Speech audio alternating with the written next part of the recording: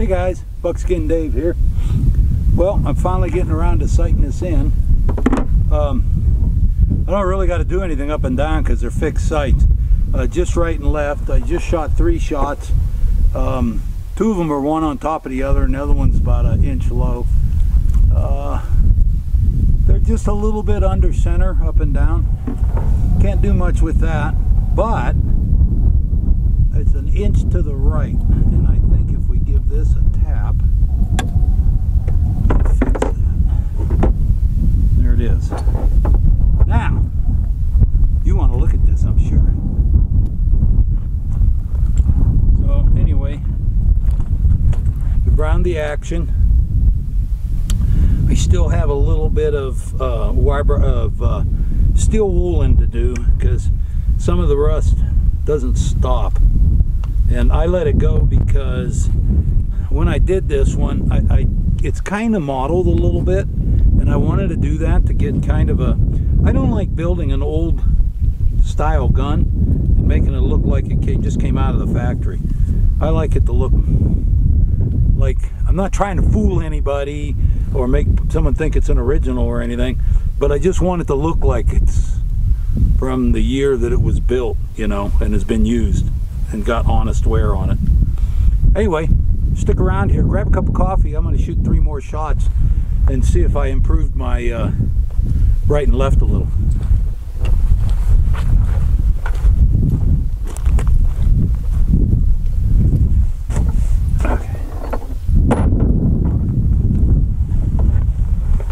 I didn't clean anything. It's going to be 3 more shots on top of 3 shot filed, which it's for some reason already starting to be dirty right outside the chamber mouth, the throat.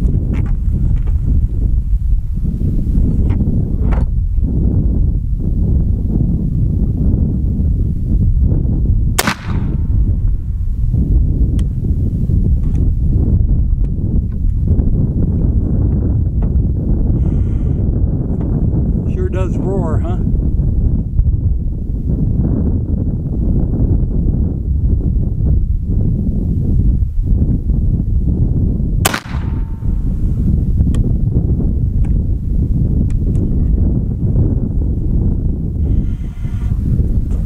All right, one more. They're tearing a hole just under the bullseye, right out of the target. Teaspoon, get over here. Come here, Spoon. Teaspoon.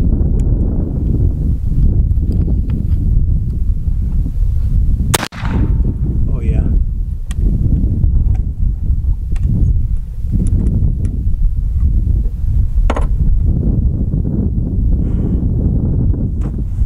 Let's go take a look. Left correction is good. The first 3 shots right here, this is 2 shots. That was my second 2 shots, the first group of 3. And this one right here to the left way over is also part of that group. The next 3 are these stacked right here. Looks like 2 of them are pretty close, but they're dang near on the center line. Close enough for right now to be on the center line. So I'm going to run in the shop and run a swab down there, and I want to shoot, let's see, that's 6. I want to shoot 4 more, and then I want to reload some. I've got some 500 grainers in there, 530 grainers actually. All right, try something else. I'm going to shoot some more of these, and then somebody asked to see how to flesh a beaver, and I don't do instructional videos, but I got to go flesh that one beaver, so if you stay on here, you'll at least watch me do a little bit of fleshing. I have to get that done. Right now I'm just having fun trying to get this thing shooting right. It's bear season.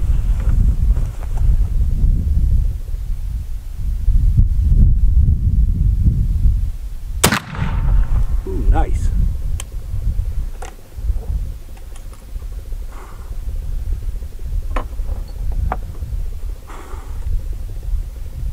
That's going through that same hole that I've already punched in the target, so I I'd say we're right where we want to be.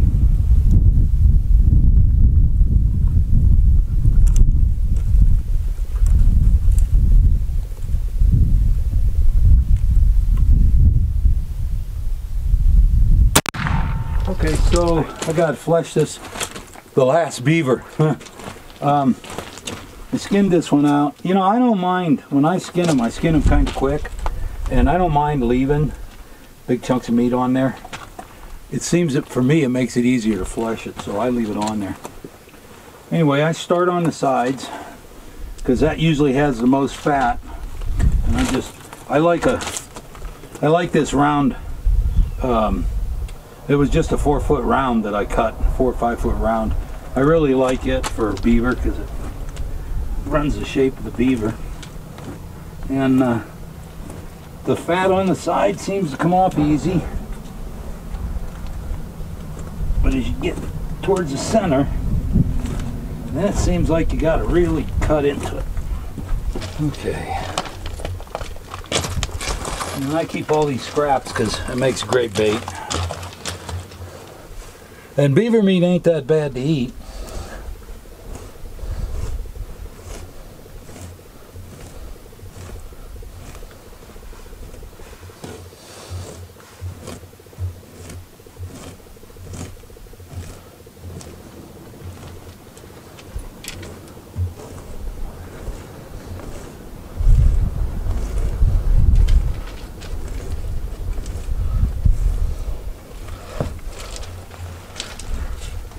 And one thing I'd like you to remember while you're watching this, I don't do instructional videos.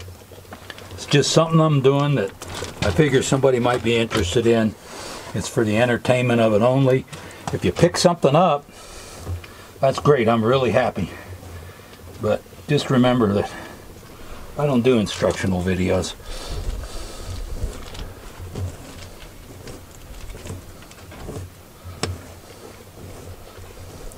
This is reality TV here. Because when you catch a beaver, you're going to spend this time doing it. And that's the and I just put a hole in it. Okay, that's okay. It's close to the leg hole anyway. An old trapper told me one time if you make a mark, a hole next to the leg hole, he said just make the leg hole bigger because they expect there to be a hole there. So getting a little windy, and even though I'm almost done, probably going to aggravate you a little bit. The noise. These, like I said, a lot of people would rather put these up on boards, and I used to do that also. But when I lived where there was a lot more beaver, and I caught a lot more beaver, putting them on this metal thing, they dry a lot faster. The other reason, putting them on a board, that's a lot of plywood, but they do you can get the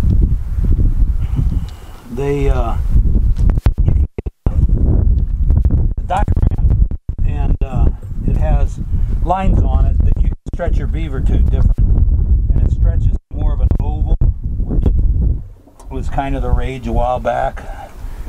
Now with the price of beaver being as low as it is, I stretch them to suit what I'm going to do with them, and that's I'm going to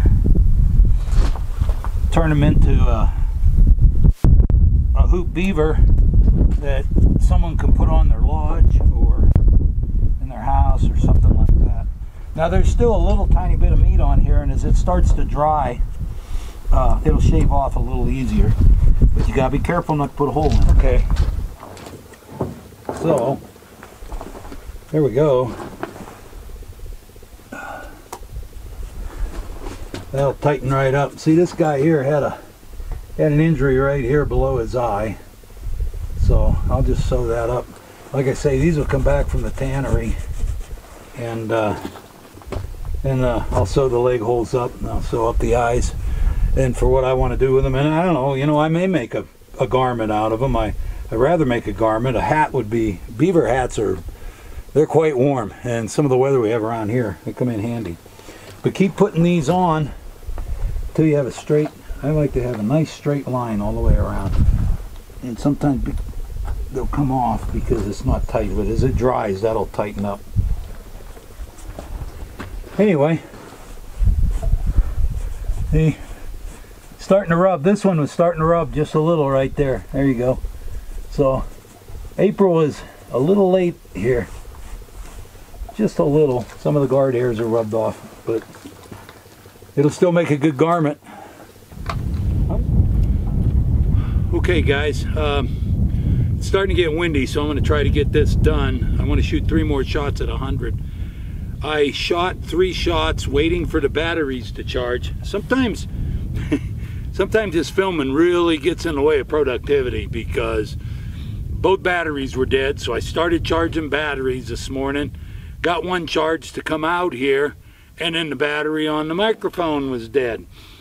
And so I got 3 shots downrange on that shoots and target. That's about a 5-inch circle, and all of my shots are inside that black circle, which is the best I've ever done at 100 yards with this rifle.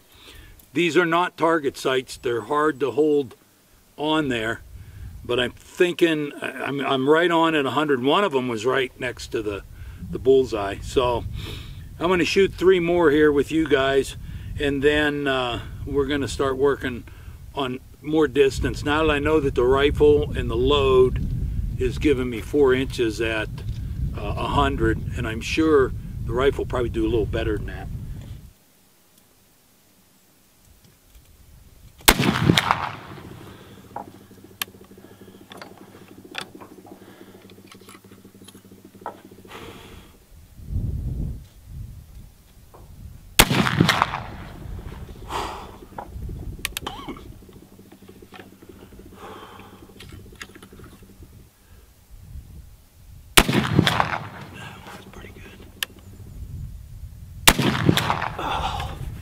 The first 3 shots were 1, 2, 3, and that